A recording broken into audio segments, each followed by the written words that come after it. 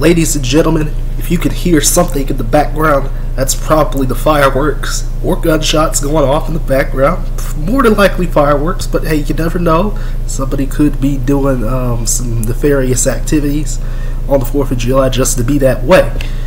But in any case, the USFL Championship has concluded. And what a game we were given.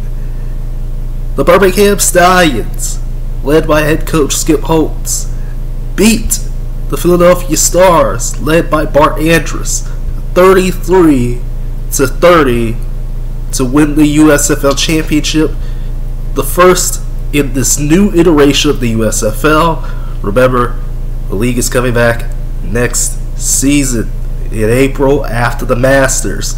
So what a fantastic game this was. I mean, it had everything from the insanity of the final 9 minutes or so of the fourth quarter to the rest of the game just being as crazy as possible. We're talking Case Cookis out here being a chef, throwing a trio of touchdowns. 2 of them went to Jordan Sewell, also a 2-point conversion as well. Case Cookis unfortunately got hurt in this game, so he had to sit down, and that led to KJ Costello coming in. On the other side, for the Birmingham Stallions, Jamar Smith, he was throwing it up to Victor Bolden Jr., who got the championship game MVP. Bo Scarborough, he had 2 big runs, ran all over that Stars defense in the first half especially.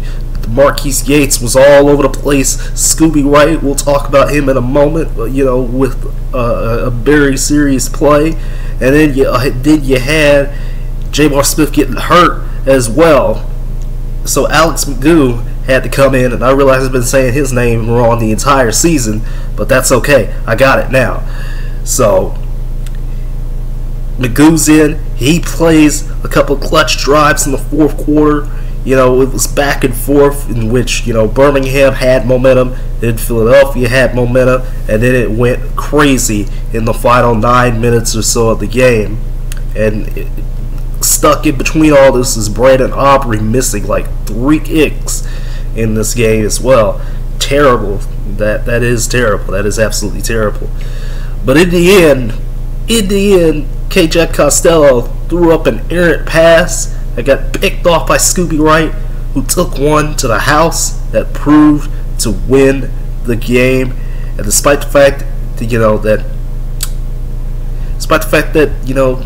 the Stars were able to, get a touchdown late, they couldn't convert on the 4th and 12 onside, and it is what it is.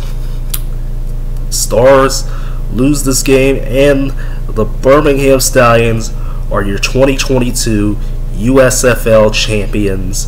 Congratulations to everybody on the Birmingham Stallions. You all worked hard, you all made it, and you gave it your all. You fought hard, you won it all. Winning 11 games, that's the most Skip Holtz has ever won in his career.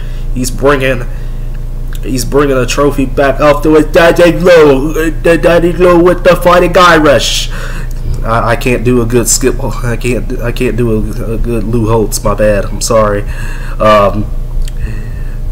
Man, what a game!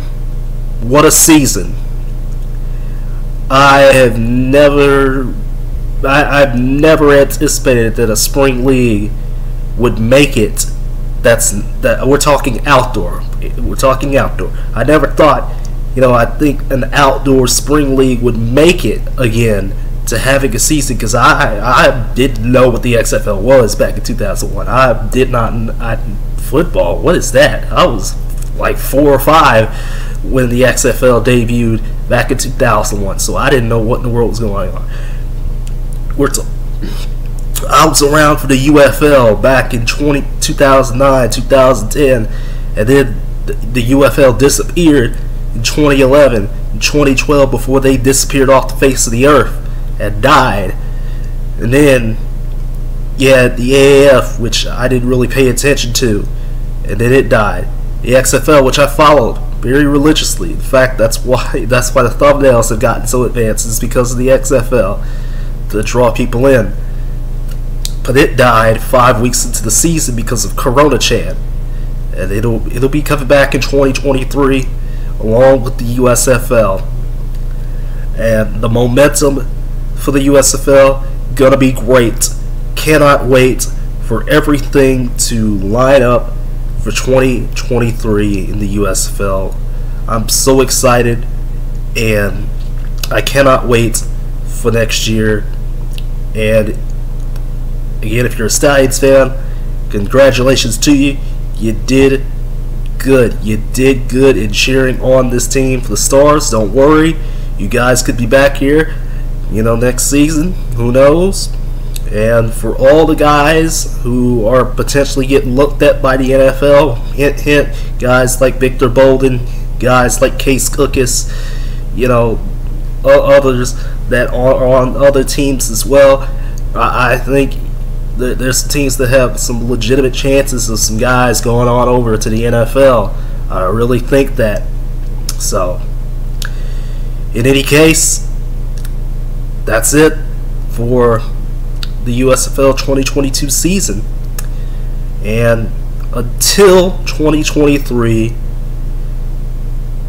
see you all to talk again about the USFL. Good night, everybody, and happy 4th of July.